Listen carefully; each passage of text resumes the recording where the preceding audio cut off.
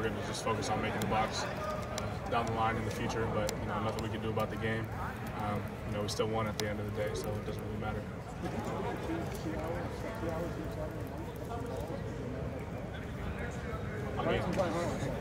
I mean, yeah, but it's like I just feel like that's kind of minimal, and that's minimal what I had to do. I feel like. Looks like you got to Athens last night to watch, Ohio and San Diego. Talk about your relationship with him. Why you went to go watch football? That's my guy. If you talk to anyone around the Woody, they have super high regards for Sam. We love him to death. So this was probably one of my only opportunities to go get to see him play.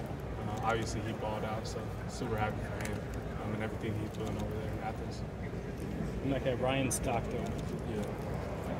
talked a lot about having competitive stamina a lot this season. And with the CFP rankings coming out for the first time yesterday, there's a big game at the end of November too.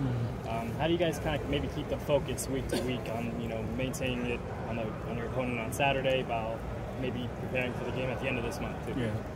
Every year we really have 3 goals, and the first goal is to beat the team up north. And we haven't accomplished that yet. We lost to them last year, so that's always in the back of our minds, and we're always preparing for that game on a everyday basis. So we're always focused on that game, and we're ready to play it. Emeka, you've had a lot of production this year, but didn't come late until the fourth quarter against Penn State. How do you stay confident in that fourth game?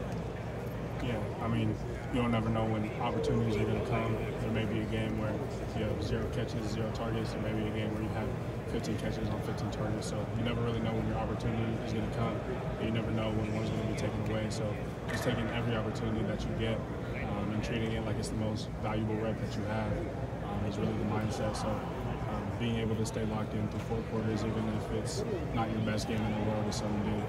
Go back to the judge machine. What does the judge machine do for you most of all? Just reinforce, catch it with your hands, your fingertips. I mean, what do you get out of it? Yeah, it's all that good stuff, all the football training. But for me, it's kind of just like I just love football, and I love catching on the judge. Sometimes I do it just to clear my mind, and obviously it's getting you better at the same time. So kind of just going there and kind of just getting away from everything. Really focusing and working on your craft at the same time. Kind of like almost playing pitch and catch with a buddy or something. Yeah, exactly. I mean, that's the type of yeah. Coach, you guys on the side, where does the resolve come from that caused that fourth quarter? Y'all were trailing. You know what I mean? Where does that come from? Do you come out of that game even more reinforced about what kind of team this is? Yeah, that's a testament to everything Coach Mink has put us through this offseason, especially with the way last season went. Kind of left a bad taste in our mouth, and we really got after it in the weight room and on the field and summer training, all that stuff. So we had a really big emphasis on being tough. There's kind of that stigma around Ohio State being a talented group. You never hear about our toughness, so that was a big focal point for us. And also just finishing games in the fourth quarter.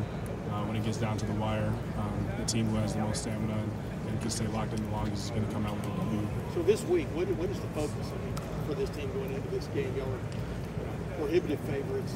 This is a team that hasn't, as a buddy of mine said, hasn't won a game on American soil yet this year.